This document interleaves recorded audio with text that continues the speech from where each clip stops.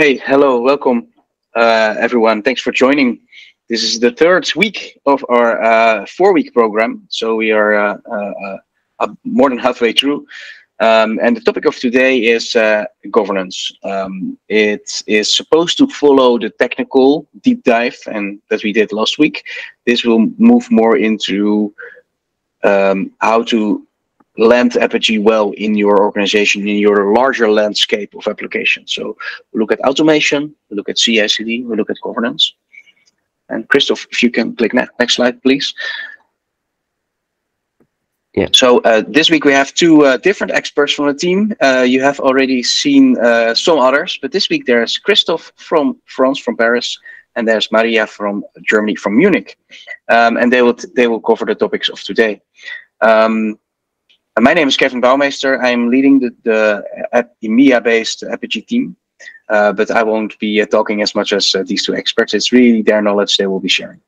To visualize it, it works like this. It's a step up, right? So now we have set the foundation, the kind of the product foundation with the two first steps. Now we're on the third step of this ladder, looking at governance. And that's the introduction. So looking forward to support you with Apigee, and I think this is going to be another great session with a lot of best practice and a lot of good advice to how to take Apigee and how to implement it in a well manner, right? So with that said, I will shut up and hand over to the first speaker. I think that's going to be Maria. Thank you, Maria, for taking over. But anytime, you're more than welcome to speak up. So you have a lot of experience as well to share. So hi, everyone. I'm happy to be here today, of course, with Christoph. So let me start. API governance is a very big topic. So let us start and have a look on what a great API developer experience requires. So first of all, it requires great API products, where API products are being developed with specific target audiences in mind. And this is also leading in the development of APIs with specific API products in mind, and not projects or thoughts around the teams managing the APIs or the departments managing the APIs. A great user experience requires also a great API developer portal. Think of a developer portal as the storefront for your API products, and your API products need a great storefront, of course, in order for the adoption to be driven. And last but not least, a great API developer experience requires great developer enablement, as the developers need resources and support to succeed with the consumption and the use of the APIs. And of course, you need to have accurate documentation within the developer portal. You need to have a sandbox environment where someone can come and do the first hello world code. And of course, they need to feel familiar, like have maybe frequently asked questions, a section there, or even forums where they can exchange information and learn more from other developers and how they're adapting the APIs. Before even an API program is being launched, there are several questions that need to be answered, and also several thoughts that need to be made and decided in advance. The API teams think from the very beginning on how they could go faster, innovate, and drive productivity, and their internal and external forces are driving these thoughts, and of course that are somehow shaping these decisions as well. So starting with the internal forces, some questions that need to be answered are how usability could be driven, to which extent would the API team want to control the APIs, which KPIs should be used at all, how can the APIs be designed and deployed in the best way. And on the other hand, there are external forces and some thoughts that need to be made. They are around the ecosystem that someone wants to create, the organization wants to create, and how this would be created in the best way. How could you participate in the API economy? Which APIs should you expose at all, as they will be needed in the market? Which API products should be included in your developer portal? And much more questions. And of course, we see here a lot of hot topics like the competition, which will be my consumers, what are the expectations, what are the new journeys, new technologies I want to adopt? And of course, all this shapes your strategy and your decisions. So let us have now a look into the success metrics. You see here in the slide some of the critical success metrics. The initial success metrics should focus on speed to API for new APIs. How frictionless is the consumption experience? How good are your APIs? And the growth of your developer marketplace. More precisely, for speed to API for the new APIs, you need clear insights on how quickly your internal teams can start from an idea and publish a real API and an API product, so the collection of the APIs, within the developer portal. For the speed of API adoption, the information needed is how quickly an API consumer, the application developer, you might have heard this person also with this term in our digital value chain. So this application developer can test a new API and understand its functionality. For the API product quality, you need, of course, to know if your APIs are well designed, if they're good documented, if they're understood by the API consumers. And finally, for usage growth, you need to have insights on how quickly new developers can be onboarded and discover your APIs and test and consume your APIs finally. So the success metrics, of course, change over time, based, of course, on the maturity level that your API program is evolving to. As your program matures, the metrics you measure should move to direct revenue and scaling mechanisms. We like to compare the change of the success metrics over the time with the change that the baby is going through. So babies start from crawling, they start slowly walking, and then they're running as toddlers, right? So this is a good comparison. So more precisely now for our success metrics, at the very beginning of an API product, the success metrics are more focused towards execution. The number of APIs, the number of developers, the speed to API, and the API quality are very important, and this is compared to the crawling phase of the baby. On the other hand, now, after a maturity level has been reached, and while the API program is maturing, this is why this maturity level has been reached, the walk phase is achieved, and here the success metrics focus more on the product adoption. Apologies. So the important information is the number of applications consuming the APIs, the number of partners that you have onboarded, the number of customers that are using your APIs, the speed to onboarding, and of course also the NPS. Short explanation here on NPS. This stands for Net Promoter Score, which is a metric used in order to see, it measures the loyalty of customers to the given company. So how loyal do they remain in consuming your APIs? Is this a loyal customer or not? And of course, this is something very important in order to identify the needs also of these APIs and your API program in generally. And finally, as the API program reaches a very high maturity level, the success metrics are focusing on the business impact and on the direct revenue that has been generated, on cost reduction, on the breadth of business, on the growth of the API traffic, and of course, NPS plays here again a very important role. And important here to say that this is a continuous improvement process. So as soon as the API program starts, you don't have the same maturity level that you will achieve after a few years. So you're learning a lot from the market, you listen from your partners, you listen from your consumers, and you feed everything that you have learned back into your APIs and the API products and your strategy also in the end, right? So let us now have a look at the 10x transformation, which means a tremendous impact and growth and the business value.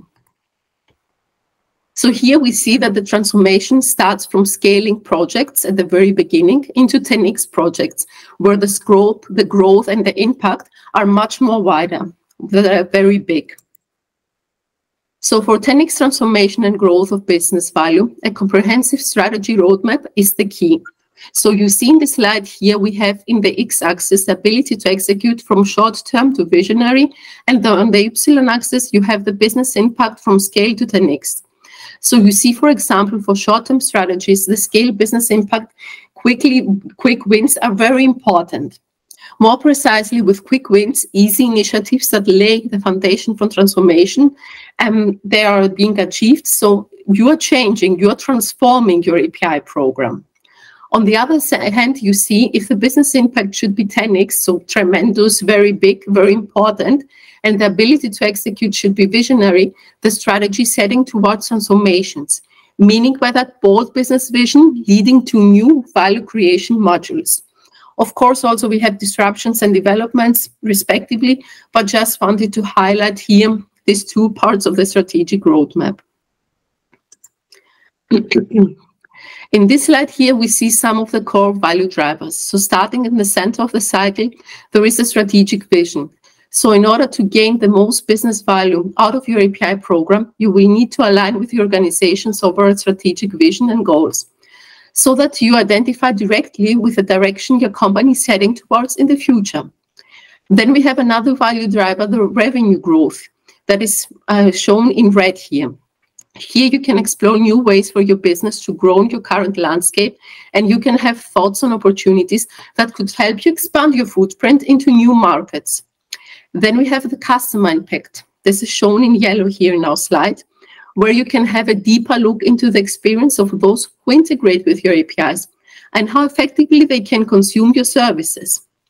Then we have the cost savings, which is also a very important aspect and a very important value driver, which focuses on providing methods to accelerate the time to deploy, to develop, to deploy, to design, to develop, to deploy, and troubleshoot your APIs.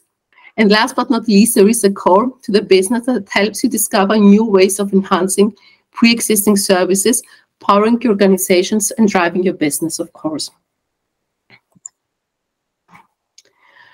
On the transformation journey, and by having the goal for the optimum business value, one focuses on three major categories, or as we like to call them, also on three big rocks.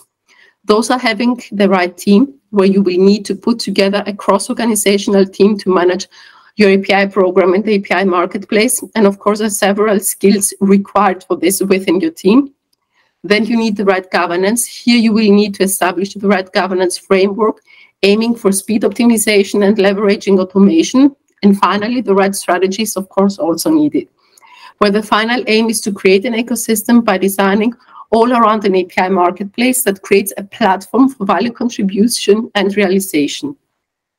For creating now an API marketplace, you will need a team, and here you see a recommendation on how the structure could look like of this team. Of course, executive support is wanted and also needed, and it should help, of course, the API program to be successful. Then you have the API program leadership, where you could have up to three roles: the API architect, the API program lead, and the API agile lead. The one in brackets next to each role means one person per role, but of course this is a suggestion and based on the experience that we have and we have seen with other customers and best practice, but this might look also differently for each and every customer. Then there is the operations team or sub-team, where there are roles covering the needs for operations, CI/CD, and monitoring. Again, here you see a suggestion on the number of people needed for each role. And next we have the team centered around the developer portal, and here roles like the developer portal developer, front-end developer, UX designer, technical writer, Q&A engineer, so quality and assurance engineer might be needed.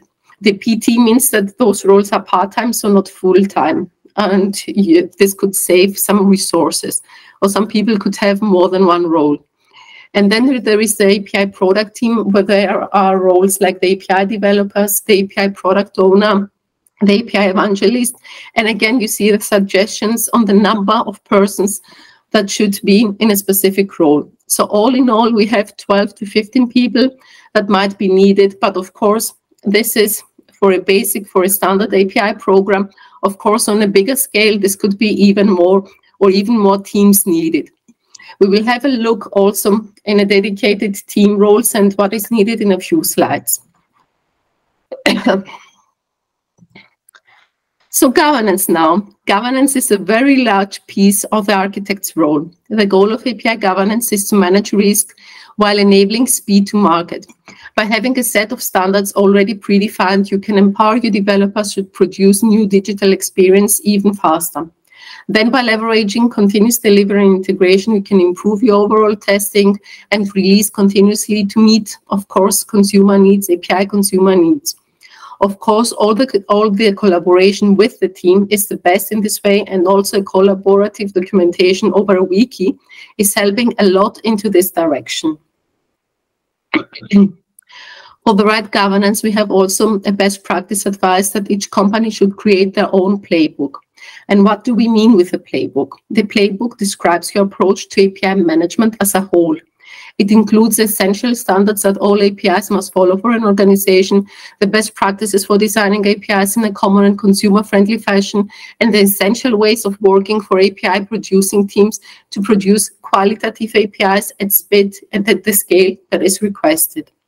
Your playbook should focus on 6 key areas: the organization, the best practices, the API design decisions, the development requirements, the API management and deployment processes, and overall having there some supportive guidelines. This should be a living document, so you don't create it once and this is it, but you should always take care of it, have everything accurate, up to date, so that all the people within your company can have one single source of truth and reflect to it and find all the information that they would need. Now here, when defining your right strategy, you need, of course, to first think, what do you want to achieve with your API program? What do you want to do? So here you see 6 examples of developer portals where various other customers have made thoughts about what they want to achieve. And they reflect this over the developer portal where they're exposing their APIs over API products. They might have also monetization plans, some of them, and they're again generating new revenue streams. They're generating their ecosystem, and they're heading towards their company strategy.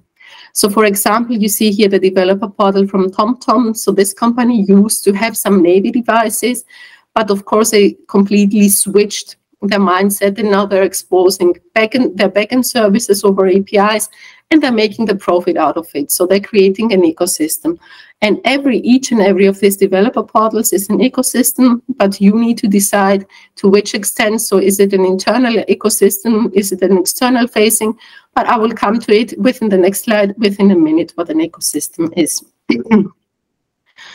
So what is a digital ecosystem? Digital business ecosystems encompass a network of partners, developers, and customers facilitated by modern cloud-first technologies. They can be made up entirely of internal parties, such as developers within an organization, or can expand to include external organizations and individuals, such as suppliers, third-party providers, customers, developers, partners, regulators, in some cases also even competitors. Why not? And now let us have a look at why digital ecosystems matter. Let's say you are really ready and happy to start the journey of building your ecosystem. The first question you might need to answer or even justify internally in your company is, why should you build up an ecosystem, a digital ecosystem? Is it maybe because it's a trend nowadays and it's heard a lot nowadays? The truth is that ecosystems have the power to help you connect on a much deeper level with your customers. The more a company knows about its customers, the better able it is to react to their needs and to offer a truly integrated end-to-end digital experience. And the company will be able to connect more services in its ecosystem to those customers, learning even more in the process. In this way, the customer needs will be better met and new consumers will be discovered. Now let's ask again, so why is it important to have an ecosystem? And the answer is in order to grow your business. And for this, defining the strategy on the kind of ecosystem that needs to be built is important. So do you want to go for a public ecosystem? Do you want to go for an industry, for a partner, or an internal? This is a decision that will help you grow your business and define your strategy. Good. Now let us have a look at the API governance best practices. So governance, when applied to the API first model, is a balancing act. We need to manage risk while enabling speed and agility to meet the consumer needs. We don't want heavyweight authority, control, and regulation. This is the old world of governance. We will have a comparison slide in a minute. And organizations have a hierarchy. What tends to happen is that we push information to authority. The people at the bottom, so at this triangle here, imagine that there are people at the bottom here, the normal developers that are doing their everyday job. They have all the information needed, but they don't have the authority to make decisions and force these decisions. This results in bottlenecks and delays. We create systems that channel the information up. A decision is taken and then it comes back down again. That tends to make some time, and then people with this information get to execute. An alternative is pushing authority to the information. The foundation for this model is making sure that the people that are closest to the information are both technically competent and have organizational clarity. They understand the priorities and know what the right thing is to do. And they are empowered to make the decisions and are happier with this by making these accurate decisions. So how do we apply now API governance? If a centralized team has all the authority, then we can't scale and be agile as we want to. We must give developers, whether they're publishing or consuming APIs, the information and knowledge they need to publish and use these APIs. And on the other hand, we should aim for automation, not leave everything up to someone. And so everyone will create their own solutions, but enforce automation, enforce company-wide standards, enforce controls in order to be sure that everything is up to date. And if in this way, we are promoting the adoption and the growth of the whole API program. Good. The goal is to move from a center of excellence into a center of enablement. And you see here where we have dedicated solutions in the center of excellence, and in a center of enablement, we have a holistic view on everything, where everything is connected, is in a specific spot that makes sense. Now, this is the slide promised before with the capital G and the lowercase g. So if your organization is truly on their transformation journey, on the digital transformation journey, it is much deeper, the decisions they need to take than exposing some APIs or creating just a developer portal. So think about why your company started this initiative. If the benefits include reducing costs and accelerating time to market, then the initiative has to go beyond building just APIs and creating API products. To achieve those aims, imposing a heavyweight process that encourages blind compliance is not the case. So this was a traditional governance model where everything was being enforced, rules were enforced, everything was heading in one direction. There were strict permissions, you could not take decisions. Documentation was not shared with everyone over a wiki, but it was more in Microsoft documents, in Word documents, and some were saved on a drive. You had the teams not collaborating with each other, but being more siloed mode. But this is not the right way how this all should be approached. So you see, on the other hand, governance with a lowercase g, where the decision is being given to the teams themselves. So you foster their collaboration, you foster an environment of exchange where everyone has an opinion, where you have cross-functional teams, where of course you have standards that needs to be empowered, but the releases are continuously, you have a standard process, and not only one person is taking the decision. So I want to think, or we think more in Apigee about this governance with lowercase as a freeway. So this is that you're in a specific freeway, the direction is set, but you can change it at any time through the junctions. Guardrails, the dividers, help keep cars on the right side.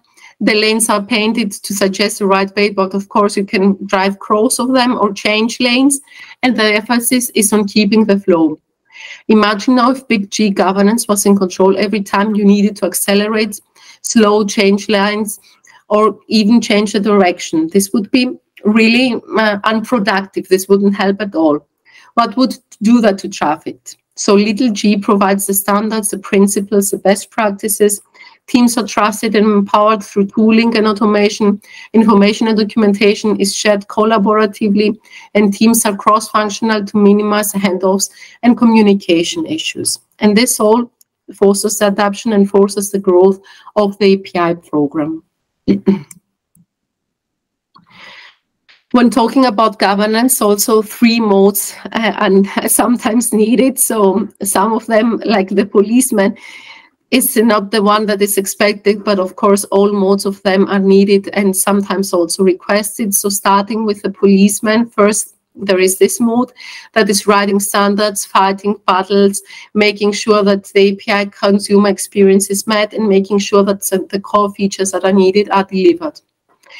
Then we have the referee mode. This might be needed. So whenever we need to balance needs, we need to balance opinions and maintain also the impartiality in time. And as the API program matures, this is more and more handled by everyone himself. So this is something that you will see that will not be really needed. And last but not least, there is also the teacher mode. And the teacher mode promotes learning, promotes all the expertise, sharing everything, enabling also other teams, sharing the best practices, like making sure that everyone is up to date within the teams, within the company, and all the information is widely shared and communicated. So now, what is an API product? Probably you have heard it a lot also from our colleagues, so bear with us if we are saying it for another time again and again. So traditionally, an API product was a good or a service that meets the needs of a specific audience, of a consumer audience, and creates enough profit in order to be existent on the market. The API product is a modern concept for machine-to-machine communication, for machine-to-machine interaction. And in the Apigee world, an API product is a logical grouping of APIs, of one or more APIs, a collection of APIs into an API product with a specific consumer audience in mind. And this API product is the one that is also being published in the developer portal, where it can be discovered by the consumers, the target audiences, and they can try it out and consume it straight away, consume the APIs. Within Apigee now, we promote, of course, an API product mindset. An API product mindset aims to design and deliver for long-term value at scale, and involving them over time to meet the changing customer needs. Designing and delivering APIs and API product is a continuous process and not a one-time thing. You listen to the market, to your consumer needs, and you're adjusting your API products whenever needed to meet those needs. So this is a continuous improvement process. This is a living strategy of how your API products should look like. Also, when designing your APIs and your API products, you should have in mind to do it in the best and the easiest way. So always think about your API consumers and how they would have their life easier by discovering the APIs and trying them out. So no one wants a non-accurate documentation. No one wants to go through 2-3 pages in order to understand. So keep it simple, keep it easy, so that the APIs and the API product strategy can be consumed easily, and consumers will adapt to them very quickly.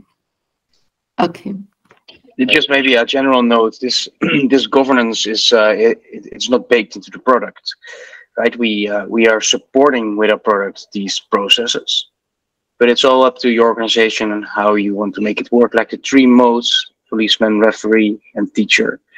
It is really what fits your culture, but also what fits the purpose of the API program within your organization. So we're giving best practices, we're giving guardrails here, that you can drive your own car. Thanks a lot, Kevin. Yes, very important here to say.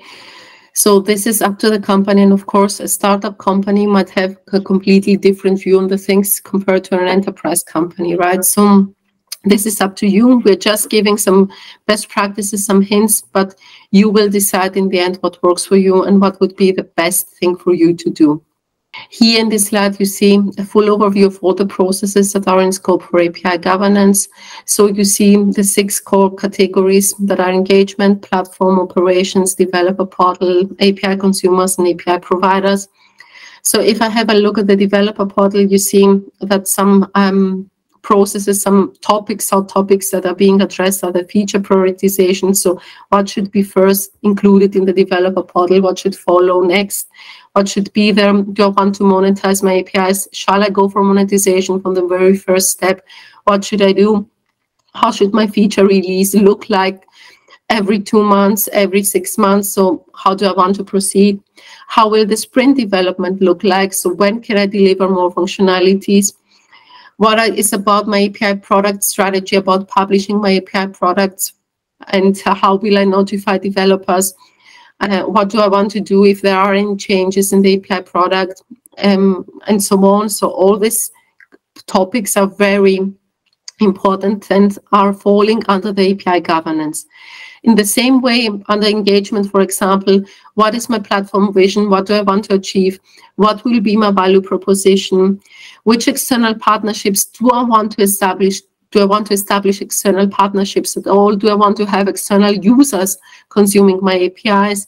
How should my ecosystem look like? What will be my strategy? What will be my roadmap?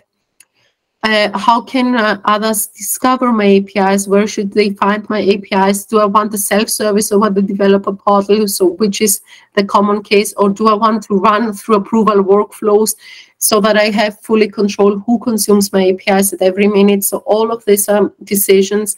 And also, I want all the visibility, all the monitoring, all the KPIs in order to understand how my API program is performing. So all of these are very important information that one needs to take into consideration for API governance. Of course, it might be that not all core categories are very important, the same from the very beginning. So again, a company here decides what makes more sense at the given moment, prioritizes this, and then focuses also in the other areas, if it should be the scope to focus also in the other areas. But of course, this is now here the best practice, and you see everything rounded up. And very important here to say, under operations, we have patching Apigee. So this is more not for the SaaS option, of course. So when you're using also pay-as-you-go in the SaaS option, we are handling everything, upgrades, patching for you. But of course, for other versions, like our on-premise version of Apigee, where Apigee can be installed 100% on premises or in another cloud of your choice on VMs, then of course also patching and upgrades are being handled. Just to highlight this, not to have any confusion here that you will need to do anything in this direction. We are handling everything from you. So on the platform itself, then, for operating the platform, we have the shared flow. So if I want to enforce some given policies each and every time, so a shared flow is a collection of policies that are being deployed once, and they can be used again and again. Do I want to have a CI/CD pipeline? So Christoph will talk to us through this in a few minutes. Will I go for revisions? Well, how should my versioning strategy look like? So all of these are decisions that need to be taken and can be taken. I will not go deeper into this direction for the sake of time, but you get the general impression about all the topics that need to be taken into consideration. Now let us have a look at the API team. And as the name says, this team builds and manages the APIs. And this is the team that will be working straight away with the Apigee platform, with the API platform, to create the APIs. And they need a wider skill set, so to cover all the given needs. And this is why we have here 4 roles. You see the API team lead or leader. Then we have the API architect or developer, the evangelist, and the extended team. And you will see with some bullet points what each and everyone is doing in this specific given role. The API team leader interacts with multiple levels within the organization. They're essentially the product owner if we are in this traditional Scrum model. As such, they should have a product owner mentality and be able to make also very tough decisions and calls, turn down some opinions if this is needed, if this is not going into the right direction. The API team leader should also have a strong relationship with the business team. Linking this back to the product owner mentality, the API team leader should understand the business vision, the priorities, and have the context required to understand the big picture in order to create stronger user stories and accurate user stories for the team, and also prioritize the backlog and what should be delivered in a given time. The API team leader will need to know the capabilities of the API platform so they can quickly assess the business use case and determine how to successfully deliver the APIs. And the API team lead should also be able to articulate high-level requirements and translate them into core technical details. So this will be needed by the developers in order to implement the user stories and perform the tasks as needed. And last but not least, of course, they need good communication and listening skills, as they will need to interact with many persons within the given company. Now let's have a look at the API architects and developers. These people will be your technical counterparts. These are really the techies that are on the platform and need to have a very deep technical understanding and know-how of the platform.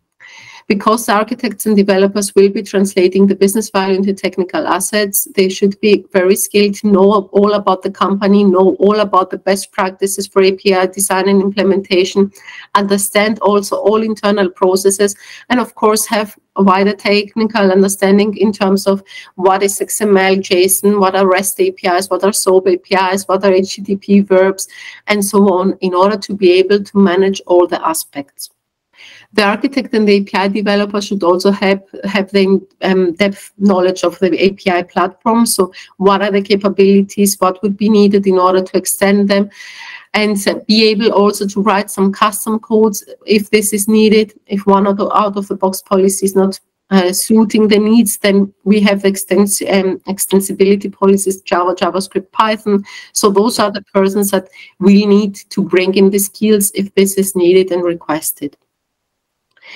Of course, I need to know how a CI/CD pipeline works, how the delivery process should look like, how the release process should look like, how the versioning should look like. All these are aspects of their job. And of course, I need, again, here good communication and listening skills, as we want to have cross-function teams that are interacting and working together with each other.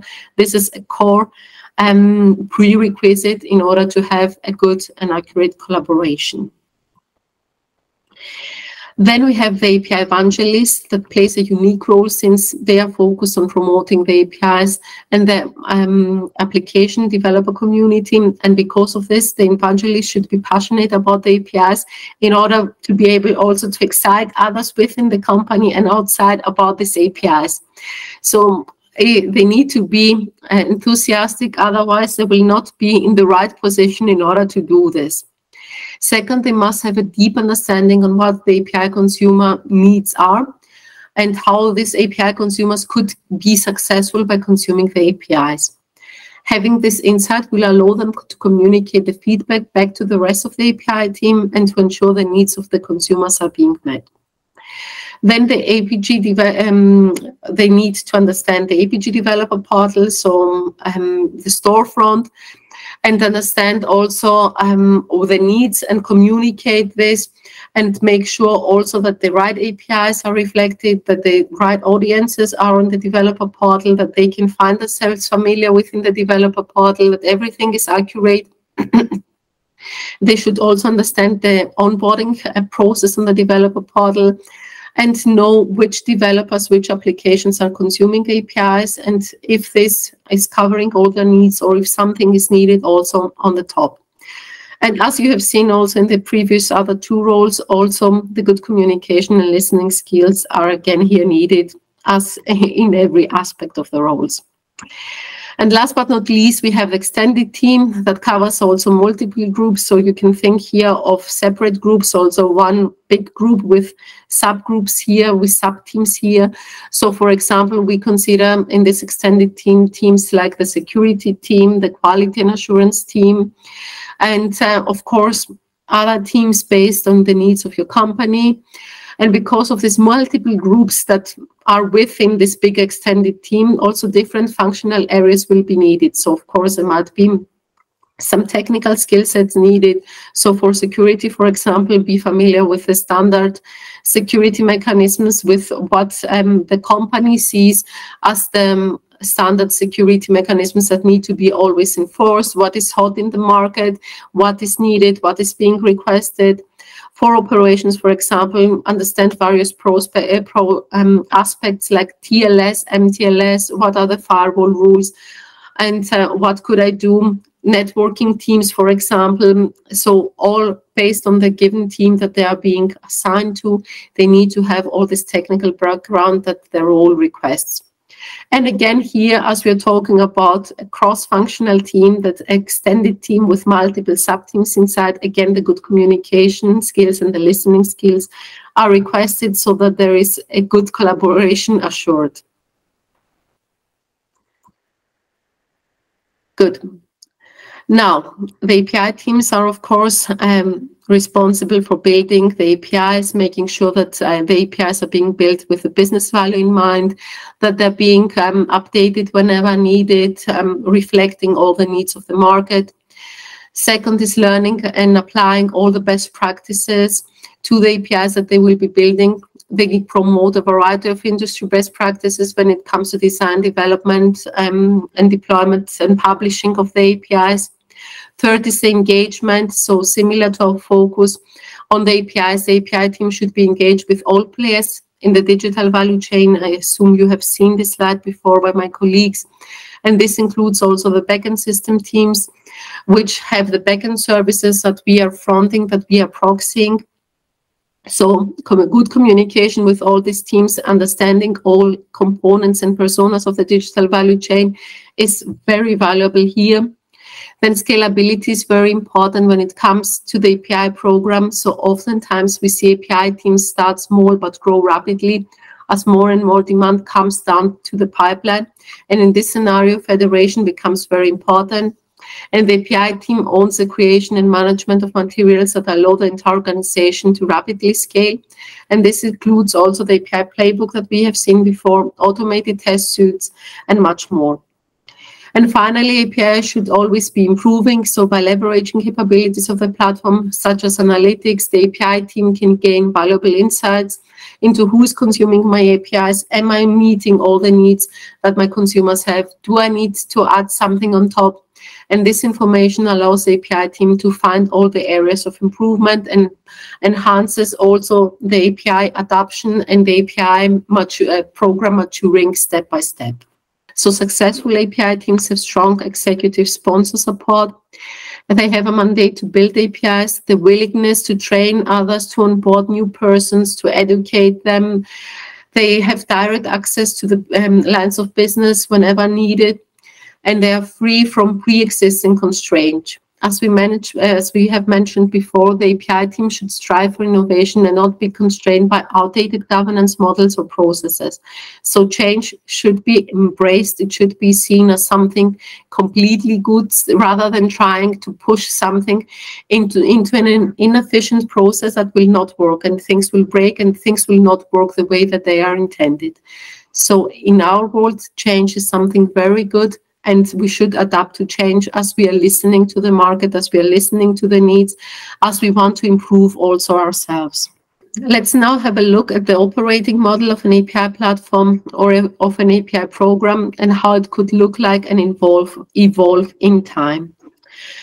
So you will see now, this is a slide here with one click, you will see each and every phase. So of course, each and every company, when they're adopting a new API strategy, when they're adopting a new API platform, they start small. So we have, first of all, the engage phase, where you can have a few persons. You will have the API program leadership, which we have seen. There might be also operations needed. After a given time, and when you know the direction you're heading to, that you want to build an ecosystem, that you want to spin up a developer portal, when you know which APIs you want to expose, then we are in the excite phase, where you are starting your API program. You need your API team. You need, of course, again here, the API program leadership and operations in order to start flying with your API program. After that, you will go into the expand phase. So you have already exposed some APIs. You have seen the market. You know more and more APIs. You have identified more and more APIs and use cases that you would like to extend your API program to. And here you see that you have also the developer portal where everything is fronted. And of course, here you have the need of more persons as you're covering more needs of the market. So in general, here you could have 10 to 20 full-time employees. So, and also include some lines of business and also front more API products. After this phase, we have the evangelize phase, where you have reached a very good maturity level. You know exactly what the market needs. You know exactly what you want to offer, and where you extend also your API team more, as you need more and more developers in order to be able to keep up with all the continuous requests, in order to expose more and more backend services and front them over APIs. Here you see a suggestion how an API team, also how the API Center of Enablement could look like in terms of headcount, how many people would be needed per each role. Again, here, this is a suggestion. This is something based on best practices and what we have seen. And this is based on our studies that we have made. But of course, it's not a one size fits all. This looks differently for each and every customer and based on the demands each and everyone has. So, and now let's go into the last part, centralized or federated governance. What would be the best? So when an organization starts or has had an uncoordinated program, it is operating in a federated manner. Speed is high, supporting rapid innovation. However, reuse, visibility across organization and consistency are very low. While this is a good place to be in when you're innovating, it can create considerable technical debt if left for too long. If standards do not rapidly evolve and transition into automated mechanisms of enforcement, problems will be generated for the long term. Either when organizations grow an API program for a single team or in response to a lack of alignment in a federated model, development can be centralized with the APIs being defined and prioritized within other teams. The centralized model here provides strong alignment with standards and can provide a consistent API look and feel to API consumers. Visibility of APIs is high and reuse can be heavily promoted. However, the team can rapidly become a bottleneck, and if the development team is not sufficiently scaled, prioritization occurs across product owners, leading to resource constraints and even conflicts. Even if the team is large, cost allocation can be difficult and bottlenecks still occur. So balancing now the federation and centralization, the hybrid model sees the API program define and promote standards, API first, CI/CD pipelines, checks, best practices, and demonstrate this with core APIs that are not naturally aligned to one part of the organization. Other API development is federated to those closest to the demand. This gives the best of both worlds while avoiding the drawbacks and allows organization to scale. However, the pace of change will not be as fast as federated model, and strong KPIs and automation are of course required to give federated teams the ability to innovate while retaining an overview of the API program. You see the API program maturity assessment, and this is based on the answers that a company can provide in a specific scoring section and the maturity level that is reached. So you have on the one hand the organization that has engagement, funding, federation, and roadmap. Then you have execution, standard CI/CD automation, publish onboarding, consumer onboarding, and then you have metrics with KPIs and speed with new APIs. So all of these sections can be answered, or you can find exactly where you are at a given moment. And based on your answers, then you're reaching a given maturity score, and you are on a specific maturity level. So the maturity level starts from starting, early, mid, and mature. And of course, mature is the highest level that can be reached. The colors there, the blue, the red, doesn't have to mean anything that red is bad.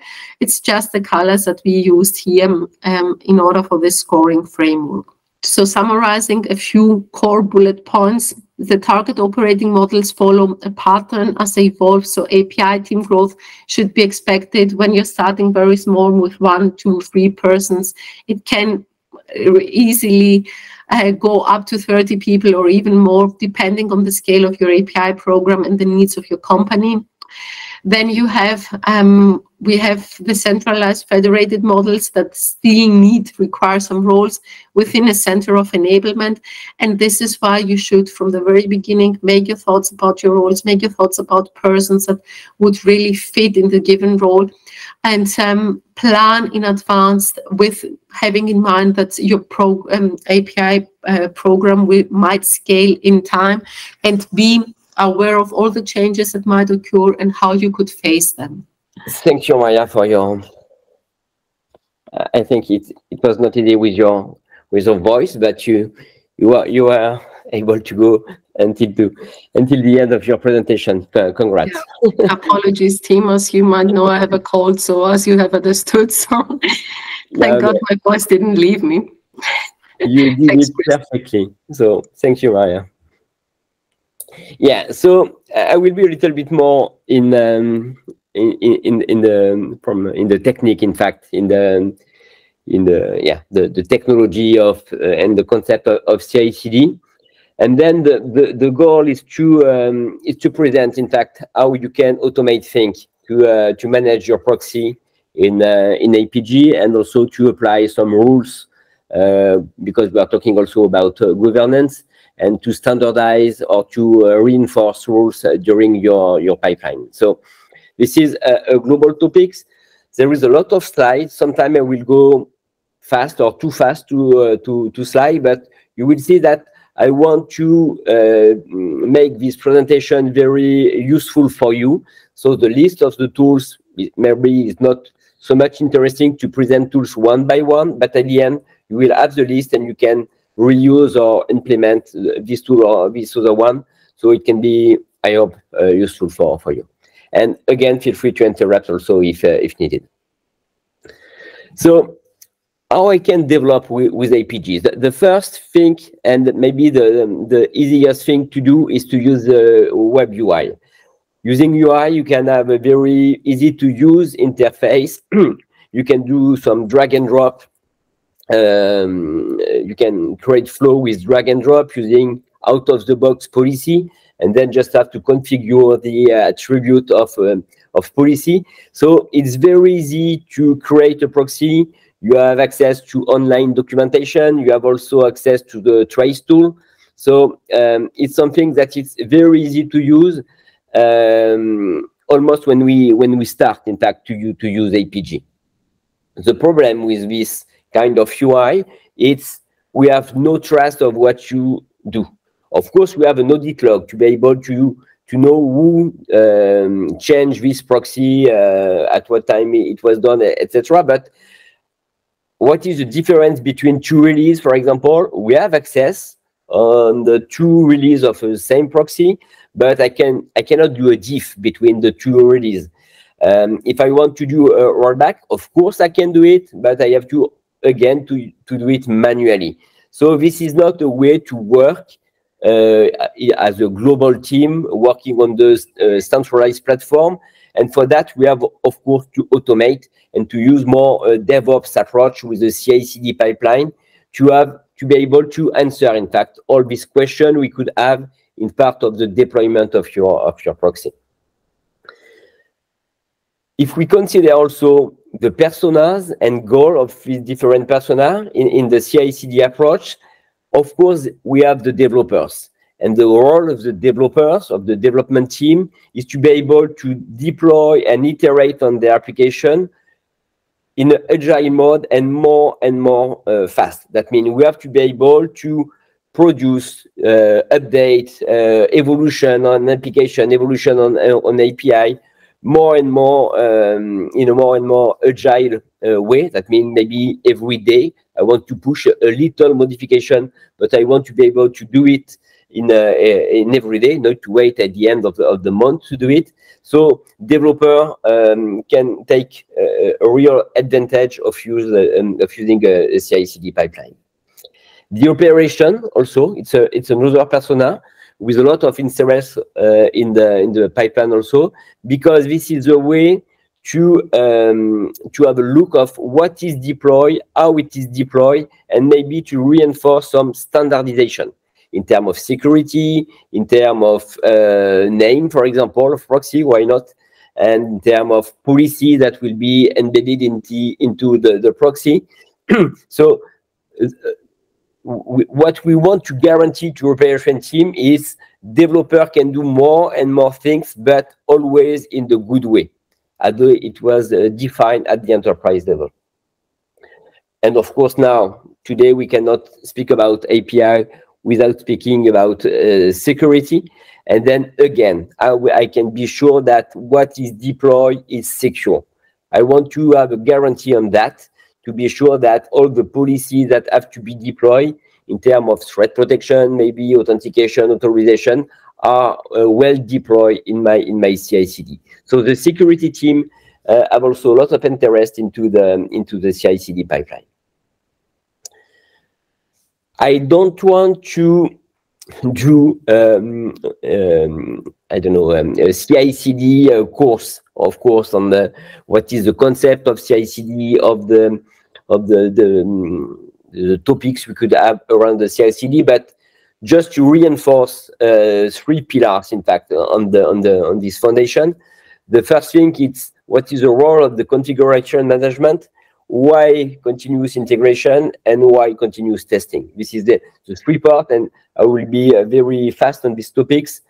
It's not something that it's related only to Apigee. Apigee is part on this CI/CD and DevOps approach. So this is standard, but we have to keep in mind. So the first thing about configuration management is reproducibility and traceability.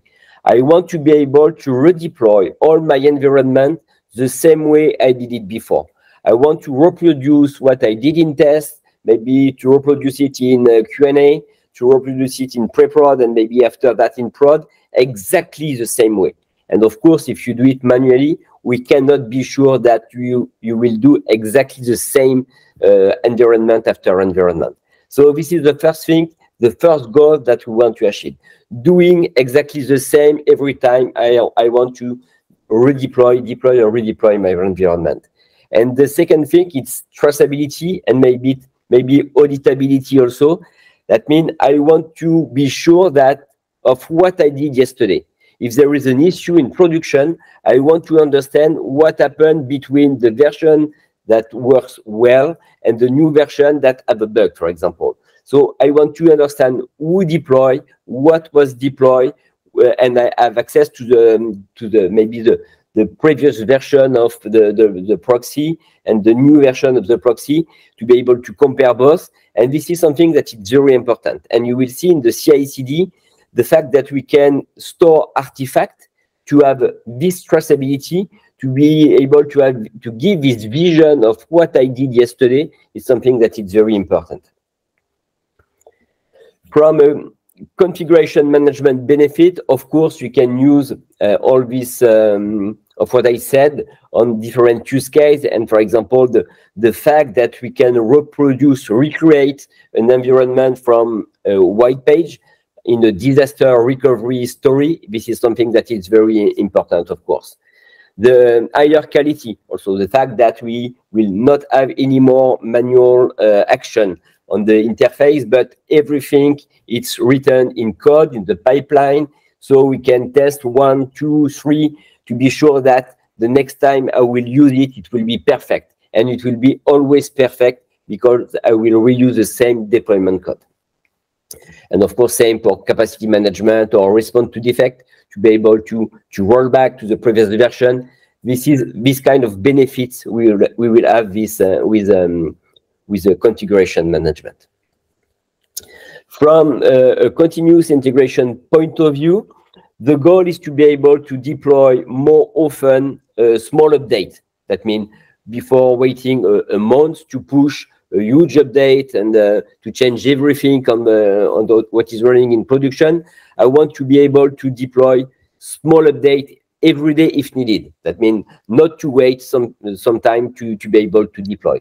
And for that, of course, I need a code repository as a true source of my code.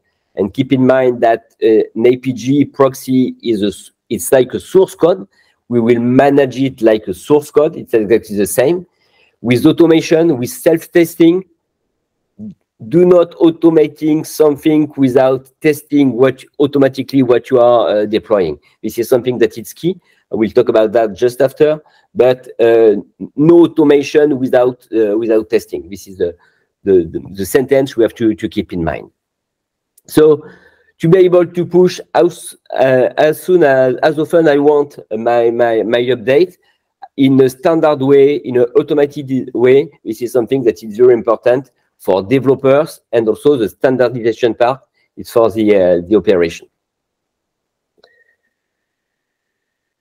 The benefit, less bug, more reactive, more agile in terms of development, to be able to produce maybe some updates, some to react, to respond to the business need more faster when they need something. So this is all this kind of benefits we will have with continuous integration for code, of course, for application code, but also for Apigee. There is nothing special, I would say, for Apigee.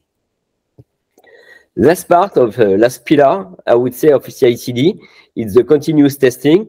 We could test a lot of things. We could do some different kind of tests.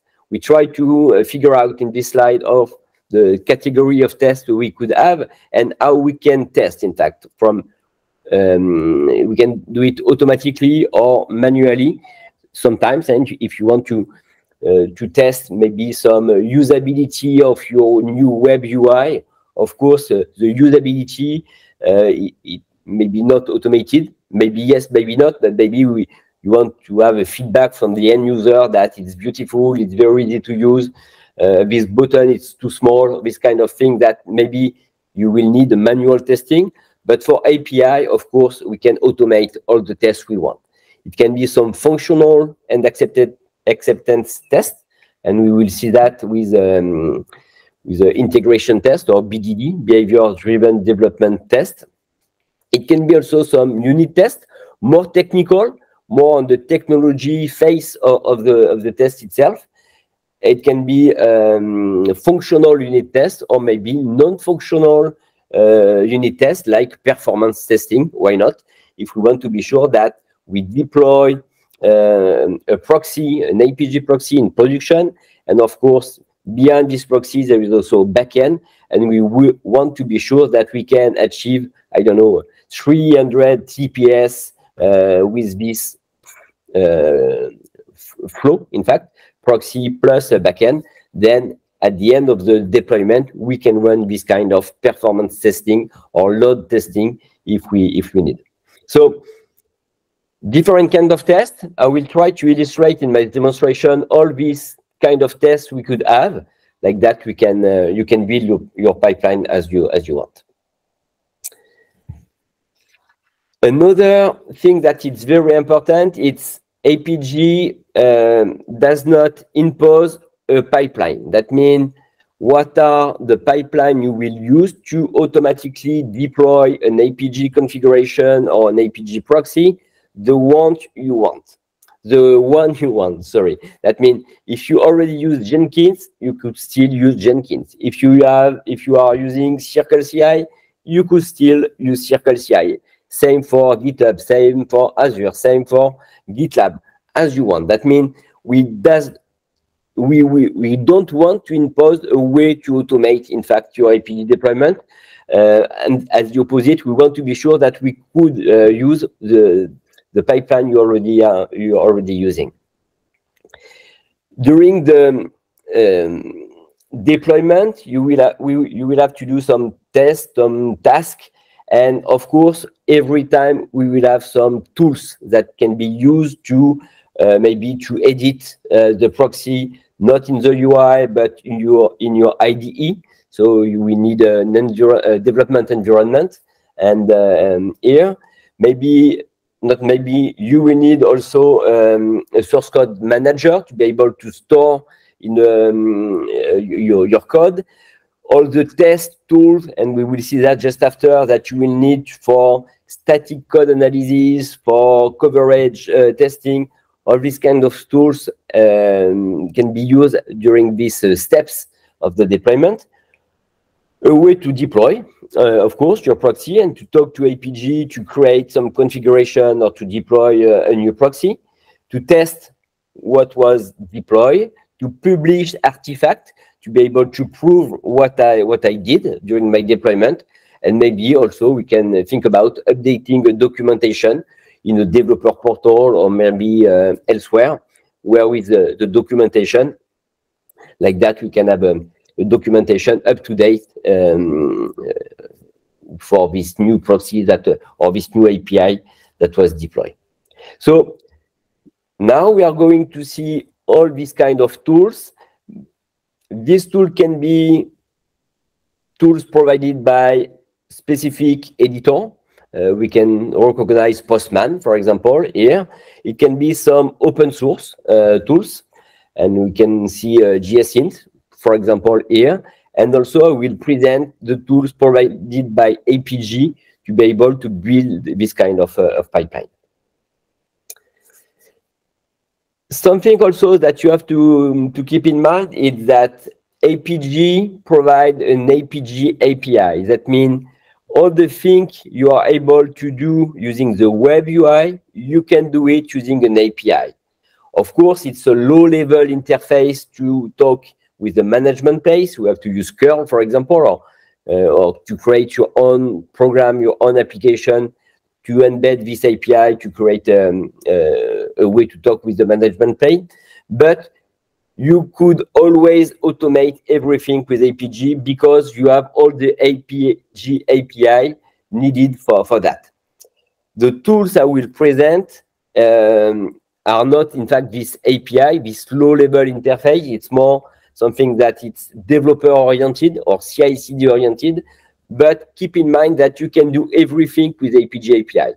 Deploy a proxy, create an application, get analytics, get alerting from monitoring information. You can do everything with this kind of API. So this is something that can reassure you if you want to be sure that you can automate something in Apigee. First, what does it mean to deploy? What can I deploy, in fact, into Apigee to have something that can be run into Apigee? In Apigee, we are talking about proxy and shared flow to be able to share some policy between proxy. But this is only one part of a running environment inside Apigee. This proxy maybe needs some caching or KVM or target server. That means some variable that you want to manage at the environment level.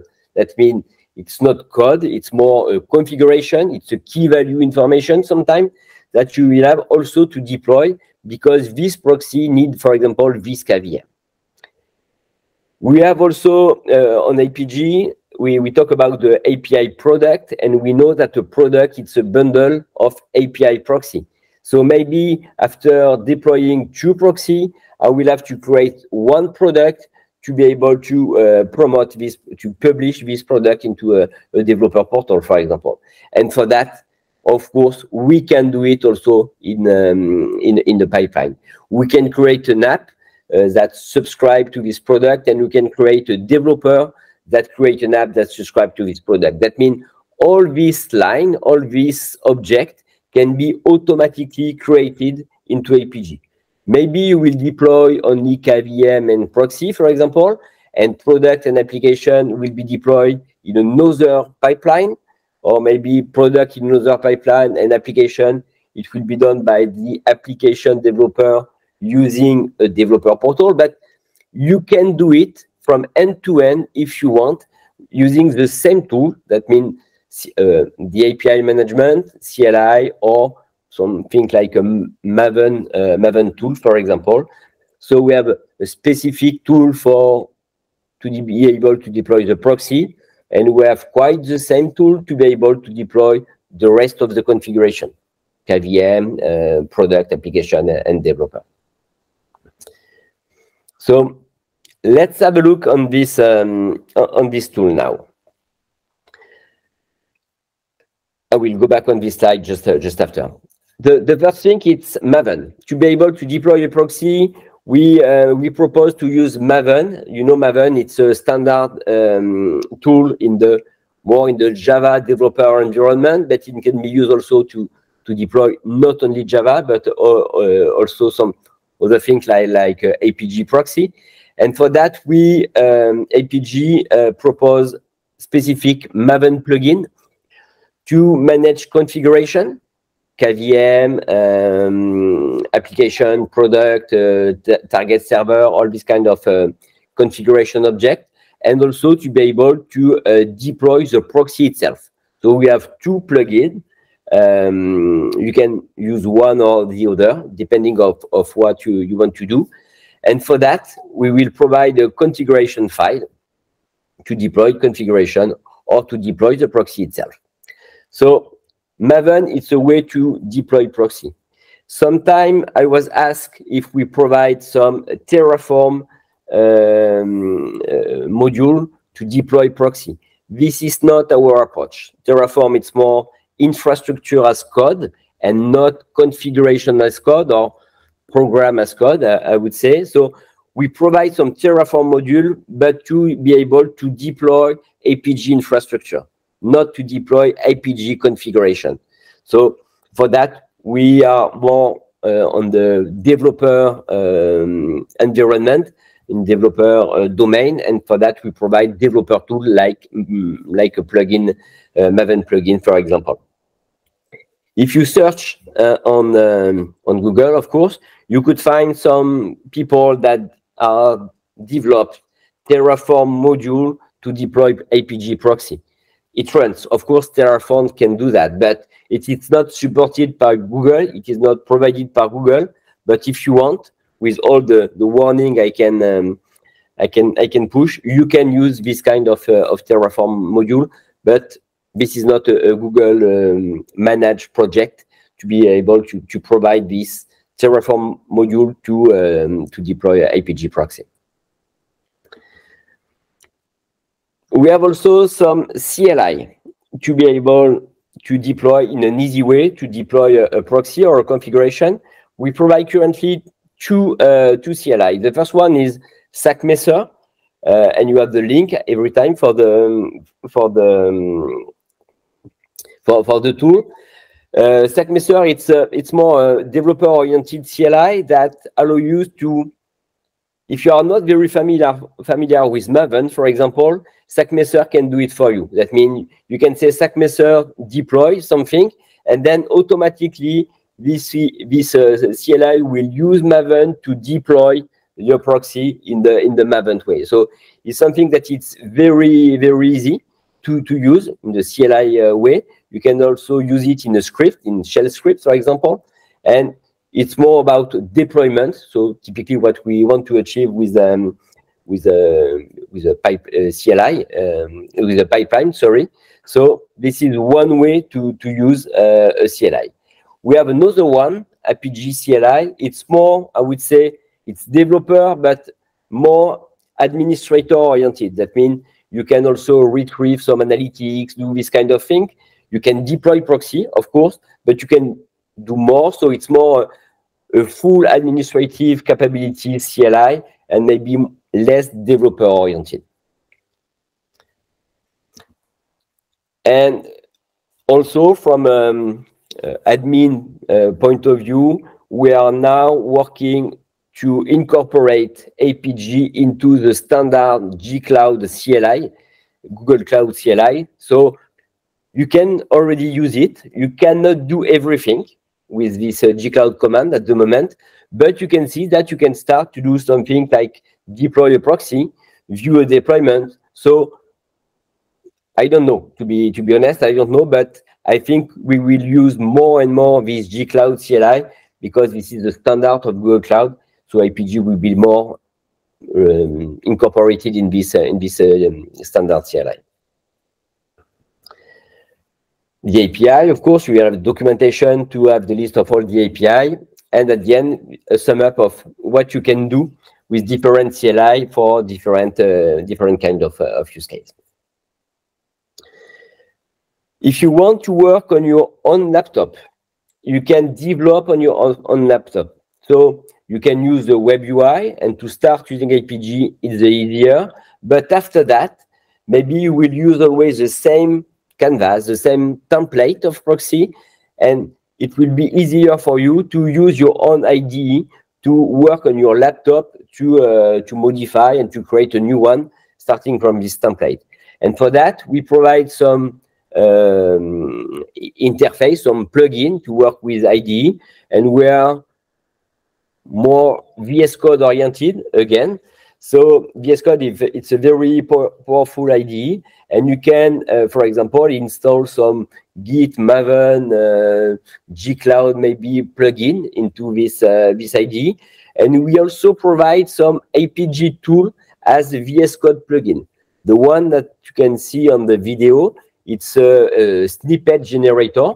If you want to create a policy into your proxy flow, then you can enter API dash, and you will see all the policy available, and you just have to select the one you want and configure it the same way you are working on the web UI, but this is inside VS Code. We also provide a full local development environment, and you have the reference to the documentation. That means that you can develop your proxy in VS Code and run your proxy also in VS Code. You don't have to deploy it in the instance of Apigee in the cloud, but you can test it. So it can be very useful for a developer to create a proxy, test, make a lot of tests, maybe technical steps, maybe discover some new policy, try some new policy, and at the end, I want to push it in the dev environment because I want to share it with all the other developers. But first, I want to work locally on my side, and then for that, you can implement into your VS Code environment a full Apigee proxy and also gateway. You have a gateway running as a Docker container that can be used from VS Code to deploy your proxy and to call your proxy on localhost running really on your laptop. Now, if we consider the test, this is something that is very critical. Apigee provide a Apigee proxy linter, a way to validate the quality of the code of your proxy, to be sure that your proxy respects some best practice rules or maybe some enterprise rule in terms of development. I'm really talking about the code of the Apigee proxy itself. So for that, you have Apigee Lint. This is an open source tool that you can use for free. And then this tool will generate this kind of report saying that, okay, I test all your proxy and there is 2 warnings based on the fact that you don't respect the naming rules, for example, of this kind of thing. And something that is very interesting, it's that you can create your own rules. That means if from an enterprise point of view, you want to impose that every proxy should have a spike arrest policy, I want to be sure before the deployment that my proxy embed this spike arrest policy, then you can create a new rule in Apigee Lint, checking that this policy is there before the deployment. If you want to impose a naming convention, you can do it. And you can do whatever you want, in fact, because it's a simple plugin architecture for this tool based on the JavaScript. So you can have easily some new rules you would like to test before the deployment. And more than this, now we are also providing Apigee Lint for VS Code. That means if you develop your proxy inside VS Code, then in an interactive way, it's just a menu here. You can test that what I do is currently correct. Before trying to deploy, I can validate that my proxy respects the enterprise rule, maybe to be sure that it's good from a proxy point of view. My proxy respect the best practice, respect the enterprise rules. Then I could try to deploy it just after. I don't know if you know, but Apigee allows you also to create your own policy based on standard language like JavaScript, Python, or Java. That means that in my proxy, I could have some Java code, Python code, or JavaScript code. So I have to also test and validate this kind of JavaScript, for example, code. So as an example, I put two tools to test your JavaScript. ESLint, this is a linter for JavaScript. So you could have in your proxy maybe a JavaScript policy, and you can validate the quality of this JavaScript code using this kind of linter. And you want maybe also to run some unit tests on this JavaScript policy, Apigee JavaScript policy. And for that, there is also some open source tool. ESLint is also an open source tool, and you have an open source tool, able to validate and test your JavaScript, like for example Mocha, that can be used for JavaScript. And you could have the same for Python, and maybe the same for Java if you want to deploy some Java code or some Python code. At the end of the deployment, what is very important is also to be sure that it was deployed and it runs as expected, I would say. And for that, we propose a tool, Apigee, that it's an integration test, end-to-end integration test. We call my Apigee proxy, that will call the backend, that will send a response back to the customer, to the application, the client application, and then it runs as expected. So Apigee is based on the Cucumber framework, an open source framework. And so Apigee provide a BDD way, behavior-driven development way, to test your API. That means that you can write some functional test in a human language, or not really human, but not so technical language, to describe the behavior of the API. And then you can say, for example, if I call my API with this parameter, I will get a payload as a JSON with this kind of format, with this kind of size, for example. So you can write as a user, I call with this parameter, I get a 200 with this result. And if you think about design first approach of your API, that means before developing my API on my backend, before exposing my API on Apigee, I have to first design my API. That means I have first to create my open API specification as a documentation specification of what I have to do on my backend, what I have to implement on my backend, or what I have to implement on Apigee. Then, when you create this specification, in the same time, you can create the test of the specification. In your specification, you will say, this is my parameter. This is the result I will have in case of 200. This is the result I will have in case of 404 result error. And you can describe exactly the same in this testing language here to be sure that, okay, I have a specification, I will implement, I will deploy, then I already have the test I have to run to validate my deployment. So in this design first approach, this kind of BDD or TDD, test-driven development also approach, is something that can be very useful and very efficient for the integration testing. And you will have this kind of result. So here I'm in my project. So the goal is to say that I want to be able to deploy my proxy with automated deployment and automated testing, for example. As an example, I will use GitLab, but it's exactly the same with GitHub, with whatever. In fact, again, there is no dependency between Apigee and the specific pipeline. So if I look at my my GitLab project, I can see that there is different part in this project. The first here, this is the code of my proxy. So if I click on it, I will find exactly the same thing that I can see in the web UI. For example, the policies that are being used in this proxy. I can see, I don't know, the specification of this proxy.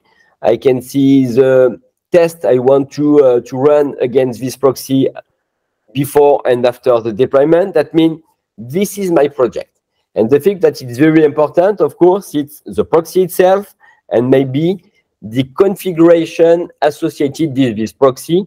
And for example, here, I want to deploy my proxy, but also a target server object, an Apigee target server object, who will allows me to define my backend as a variable in my environment. So this is a configuration file. This is not the proxy, but as I said before, this is some configuration I need to be able to run my proxy after the deployment. So this is my my proxy and this configuration. We'll talk just after about how I can get this proxy here, to be clear.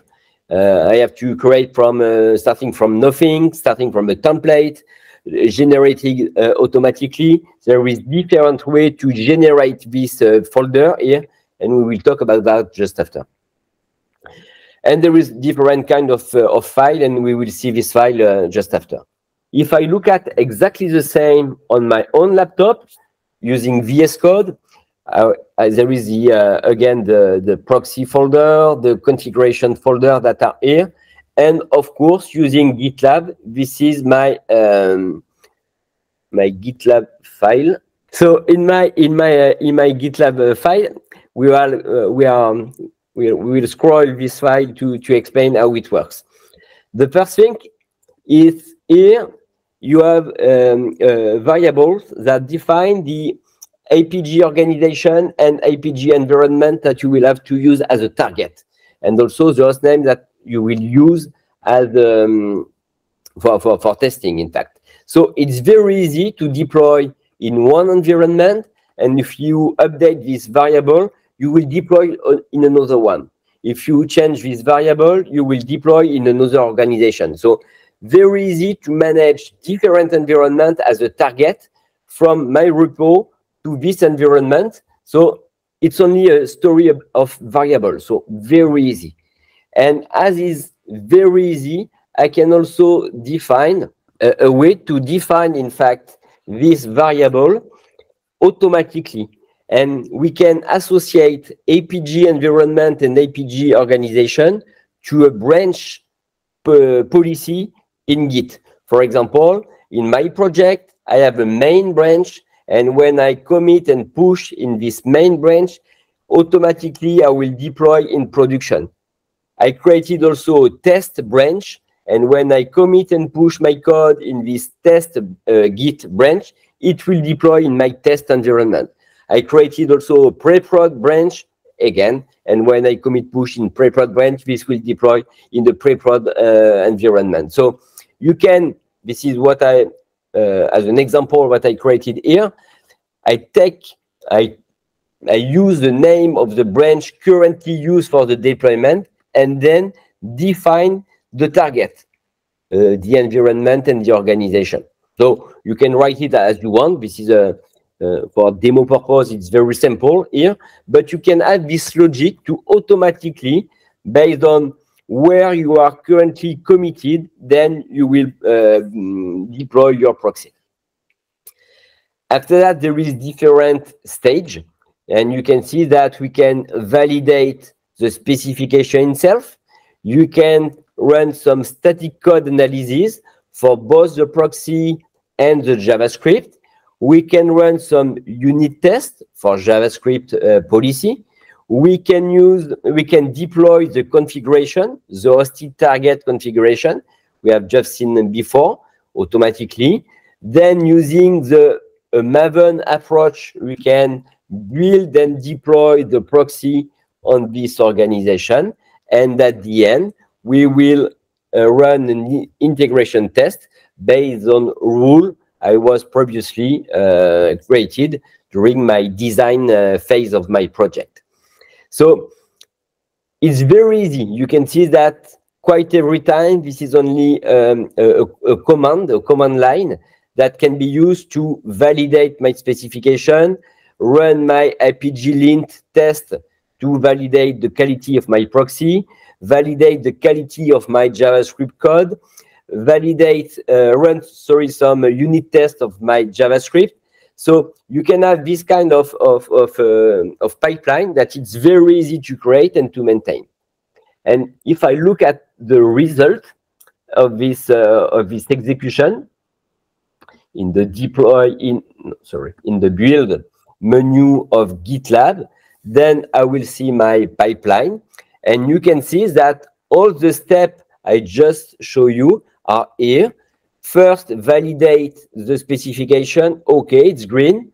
Then validate the code of my proxy code. It's green. My JavaScript code is green, etc., etc. And we want to be able to trace and to audit the deployment. So you said that it's okay for Open API specification. Prove it. So I just have to enter into the job, see the artifact that was generated during the execution of the job, maybe get this artifact here and have a look on it, and you will see that my spectral linter analyze of my Open API specification is okay. There is no error. There is some warning. Maybe I will have to use operation ID in my specification itself, but it's okay. And I will have the same audit capabilities for all the jobs that are here. Sorry, that are here. And if I want to be sure that the deployment was good, I just have to go to this integration test here. Again, check the artifact that was created during the execution, and then have a look on it.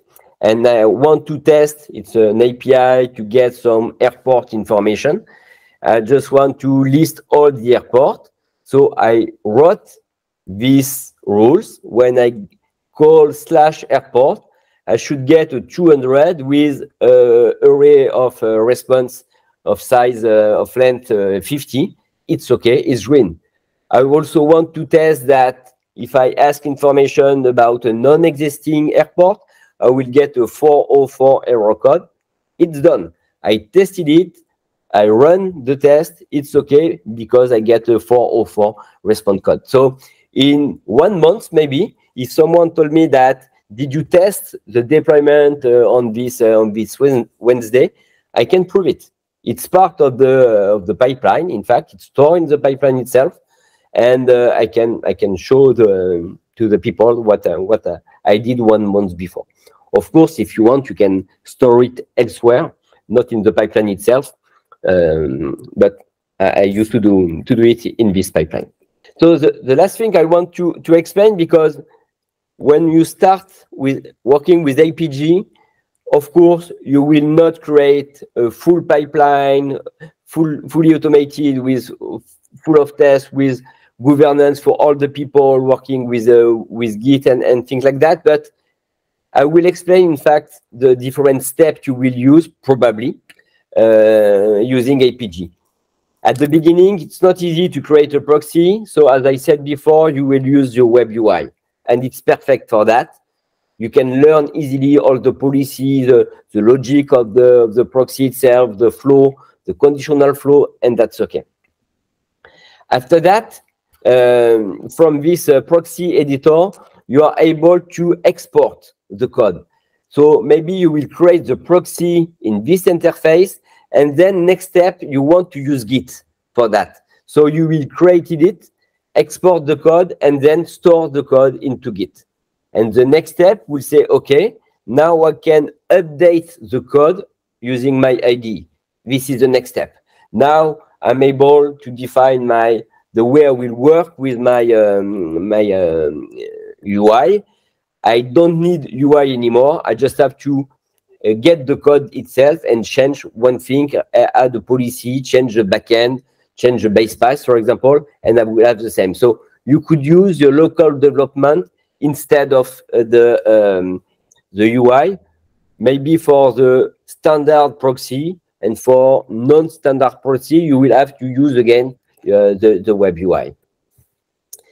Maybe also in part of your automation flow, you will want not to reuse some things that you did on the UI, but to generate the proxy starting from the specification. And for that, we provide this tool, Open API to Apigee, that is able to create a proxy starting from a specification. And then you just have to give the name of the YAML file of the specification, and automatically it will create these folders and files that you can use in your IDE. And of course, you have you can do the same, with Apigee CLI. So currently there is 2 ways to do the same. And of course, you can do the same to be able to expose the SOAP backend. So there is a WSDL to Apigee command line that is able to take a WSDL, your SOAP definition, and then generate a proxy to expose it as REST or as SOAP into Apigee. So two ways to automate the creation of the proxy itself. The next step will be to say, okay, now I don't want to use my IDE anymore. I want to create template automatically and maybe to change only few variables in my template. So we have some template solution, and you can create some template or templatization solution, and we provide as an example in the DevRel Apigee GitHub project repository a proxy template script, and you can say like that, this is my template. I want to manage the resource not found, to be able to manage course, to be able to manage, I don't know, OAuth, token verification. You define your template and you said, this is my template, and automatically this will generate a proxy, not an empty proxy, only the structure, but the structure plus all the policy you define in your template. And the last step, maybe in terms of this is the goal that you will want to achieve if you want to give, in fact, the power to the application developer, maybe in the federated model. That means that the centralized team don't want to create any more proxy for the backend developer. And then you can create a portal for the backend developer. And then the backend developer just have to come here, upload their specification, and automatically this will generate the proxy, store the proxy in Git, generate start the pipeline, and deploy the proxy into Apigee.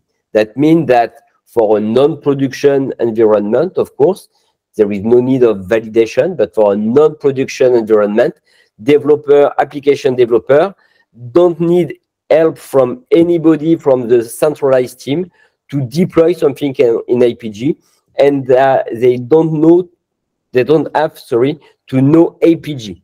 They don't have to learn Apigee. They have a centralized portal that automates everything with a very easy to use web UI. So probably you will have this journey starting with a simple way to create proxy, and a more and more automated way to create proxy, and maybe to give this proxy generation task in self-service to the backend developer.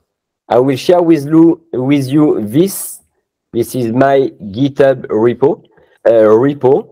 You will find some exactly the same scenario I showed to you. Deploy airport API with automatic testing for all this kind of pipeline. That means if you already have an Azure pipeline, Circle CI, GitHub, GitLab, Google Cloud Build, of course, or Jenkins, then you can download this project, or clone more exactly this project, and then you will have a starting point to create your automation. Just have to replace my proxy by your proxy, remove maybe the configuration if you don't need it, and then adapt the test, all this kind of thing. But you will have something that is ready to use for training, and maybe as a starting point for your own pipeline. Thank you. Thank you, Christophe. Also, thanks to Maria. It's a really informative session, a lot of content again. A lot of best practices there, a lot of different tools you can use.